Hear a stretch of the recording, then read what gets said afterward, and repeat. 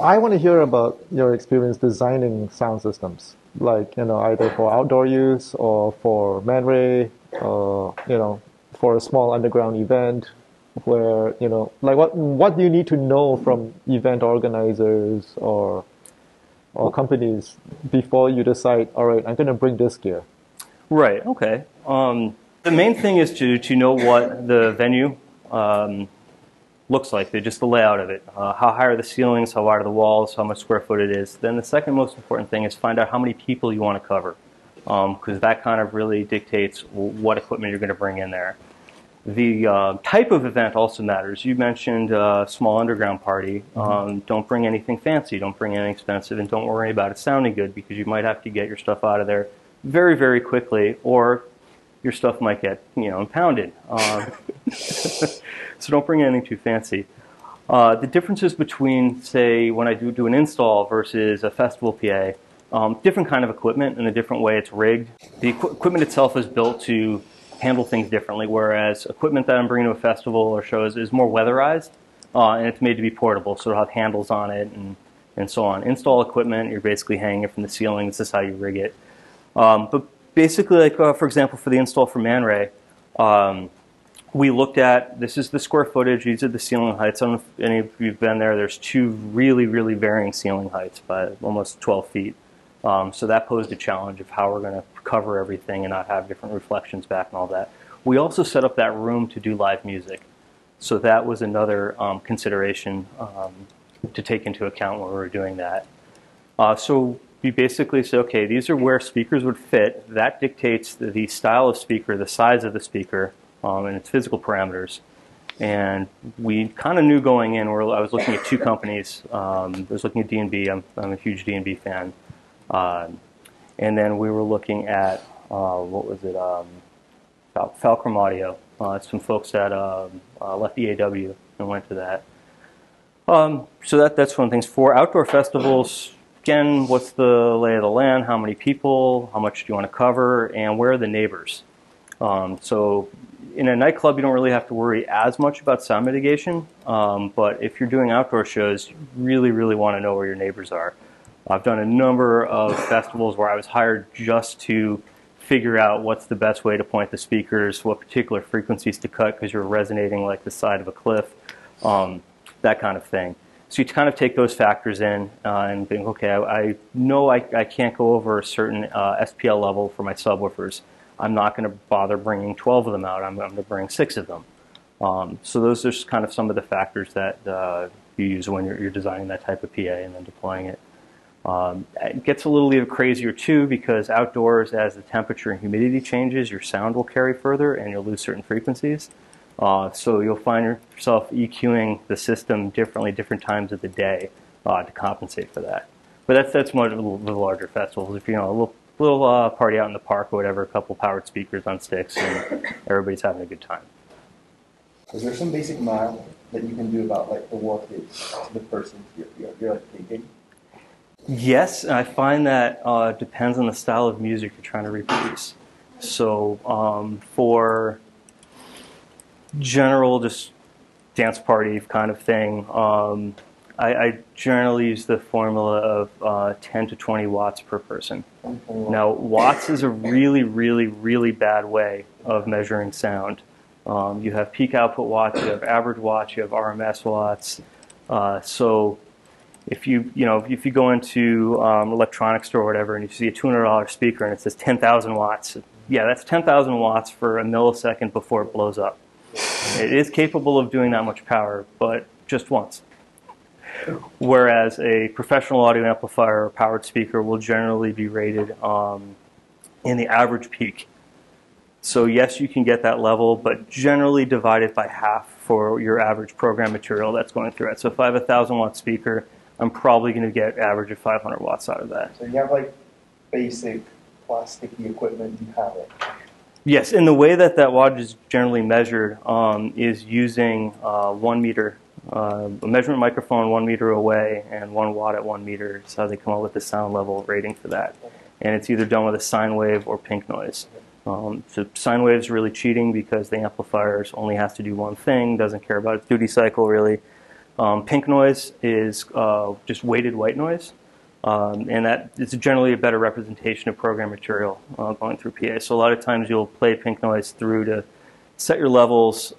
For some bigger shows, if I want to make sure I don't throw a circuit breaker, just for a couple seconds I'll run the PA at the volume that we're going to run the show, or actually a little higher than we normally run the show at, just so I can see how much power is this drawing. If I'm on a generator, is the generator struggling, that kind of thing. So you say 10 to 20 average watts, and how does that vary, like, indoor to outdoor, roughly? I know that then you have, like, very specific, like if you're doing it for friends and family. So indoor, you can generally use the room to your advantage. You can put a subwoofer in a corner, and this is probably going to go way farther than we wanted with this, but if you put a subwoofer in a corner, you're going to get 3 dB more output out of it, generally at a certain frequency range that corner is reflecting in. Outdoor and free space, you don't have that. However, for high frequencies, outdoor and free space, I don't have to worry about high frequency like spatter on a wall reflecting back. So there's advantages and disadvantages to doing that. Oh, so when you're outdoors, there's no cancellation, so actually you get a bit more power. Generally, yeah, you're not reflecting off of anything unless you're, in the woods and you're hitting a bunch of trees, or if there's a structure nearby that your speakers are going to hit. Like I did the Somerville Open Studios alley party last Saturday. It was 3 days ago. And we're in an alley, and the PA I brought was a very directional PA, but you can still, we're going up against a brick wall. You can just hear the high frequency bounce back.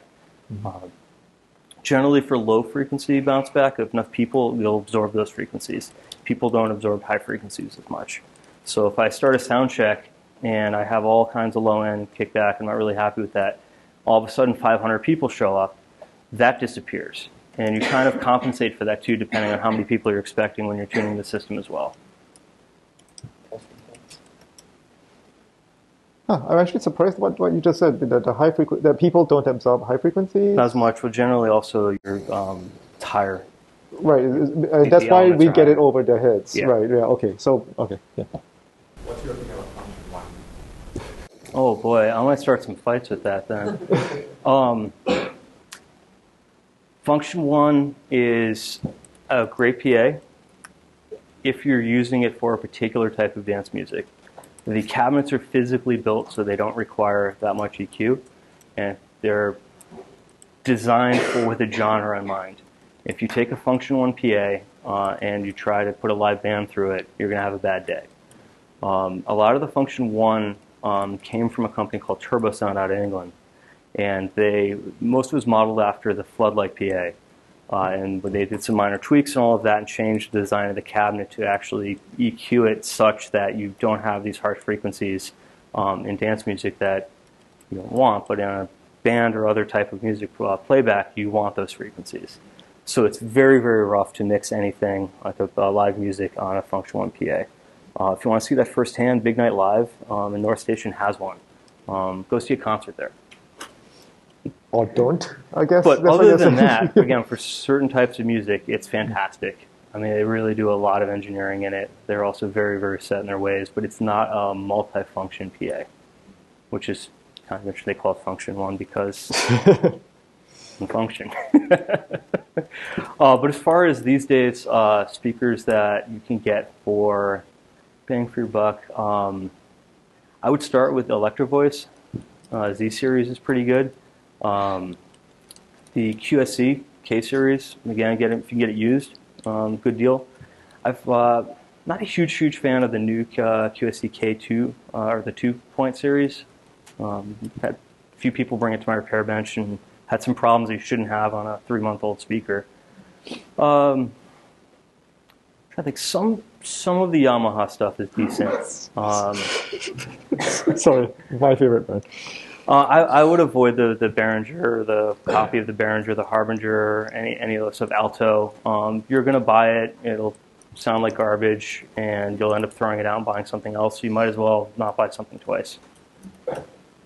If you do decide to do a underground party, say outdoors, and you need a generator, don't buy a $100 Harbor Freight generator. Get yourself a inverter generator. Like a Honda or something like that, because you will blow your equipment up with the sine wave that a really crappy generator is putting out.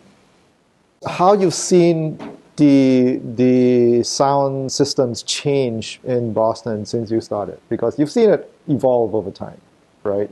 I mean, both in your own systems and the systems that you're playing on.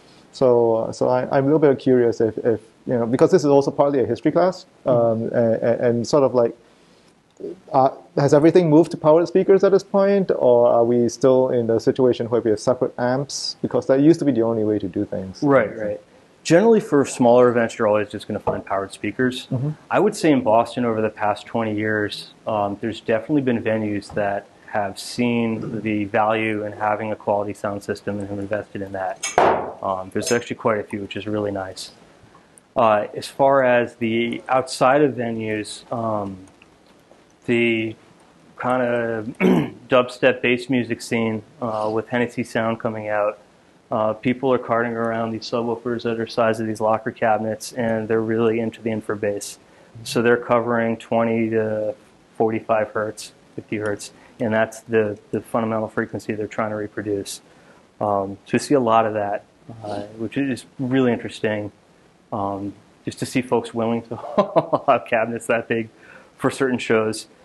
Definitely seeing larger PAs than are needed for venues just because people can. Over the pandemic, a lot of audio companies went out of business, so people were able to scoop up equipment pretty cheap. I've seen a few companies, come and go, and a few of them that did specialize in dance events. Pretty much those events that they were doing have moved to venues now, just because it's just easier there to bring, not to have to haul out your own PA. I do see some folks like. There's a few nights they bring extra low-frequency reinforcement to, say, like Middle East downstairs or something like that. So I see that a lot. But again, most of the time, you're just going to have a couple speakers on sticks and a subwoofer or two. So it really depends on, the size of the event. Do you use hearing protection on the job? If I'm mixing a band, I generally do not, because if I need hearing protection mixing a band in front of a house 100 feet away from the stage, the people in the front are probably going to sue me. So I try to keep levels within reason. Also, with certain earplugs, they act as filters, little EQs that you put in your ears. I won't be able to hear the full range of the band. But if I'm at a dance show or whatever, super loud, I will definitely put earplugs. Like one of the festivals I do, the average sound volume C-weighted, which accounts for low frequency, is running around 122. That's not healthy. 2 days straight. The low frequency isn't as dangerous as high frequencies. Okay, it's mostly bass. The A-weighted stays under 92. All right. That's generally my rule. Although it's funny you mentioned that. I was mixing a metal band at the festival earlier this year, and I was like, this is far too loud, but the crowd was into it, so I kind of let that slide. Who's responsible for determining the volume of a DJ set? Is it the DJ or is it the sound engineer? Oh, that's a great point.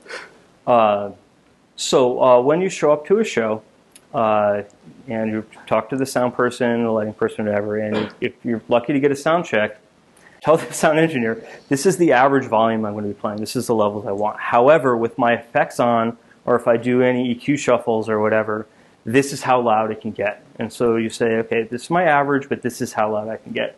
If there's a sound technician on site, they set the volume, if they care. So basically, work with them, give them the two levels, and determine that. If you have a sound person that just doesn't hear very well, they may run it too loud. It doesn't hurt every so often to just go out on the dance floor, give a listen. If you think it's too loud, and you hear people leaving or they're not standing around the speakers, you can visibly see like people aren't into this, just turn it down a little bit. I think people would have a better experience than that. And then same for if you're out on the dance floor and you feel it's not loud enough, don't turn it up. Go to the sound person and say, hey, we probably could use a little more volume here. Could I turn this up? Or there might be a good reason they can't. They have a noise ordinance that they can't go over. Not around here, but there's some venues, especially in Europe, that will have a sound meter at the back of the room, and they will kill power and fine you if you go over that limit. Is there any limit, official limit in Boston for club venues? Yes, it varies and depends who you ask. Okay. I know sometimes it's like unclear on where that volume is supposed to be measured even. Is it Yeah. like inside the club or outside on the street? There's different rules about sound level outside of a building, the number of feet from the building and all that, but there's no real stipulation of how you're measuring it properly. Right. And most of the sound regulations are just not reasonable. For like outdoors, 7 o'clock at night, they're saying you shouldn't go over like 65 dB. That's not happening. Our conversation's all out right now. So again, it really depends who you ask. Cool. It's great to see so many people interested in DJing. Yeah. A sound engineer can really make your night miserable if you don't get on your good side. Just don't be rude or have an attitude to anybody that's working. Generally, a lot of folks that work in smaller venues are working 2 jobs. So they just came off their day job. They just got there. They're tired as hell. They just want to go home. And the last thing they need is someone, demanding things or just being difficult. Go up, introduce yourself, be like, hey, I give a crap about this. I'm happy to be here. And everybody will have an overall good experience. Yeah. Cool. All right. Big thanks to Nick.